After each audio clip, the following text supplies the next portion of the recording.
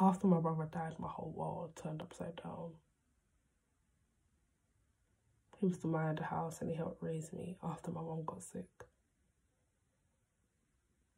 Now it's left to me to take care of her, do the cooking and the cleaning. I've got a guard up now. I don't let anyone close because I'm afraid they'll leave me just like Luke did. I don't go out anymore because I simply just don't have the time. And I don't know how he managed it all. I should have given him more credit. I worry he won't be able to manage now that he's gone. And I don't want to let him down.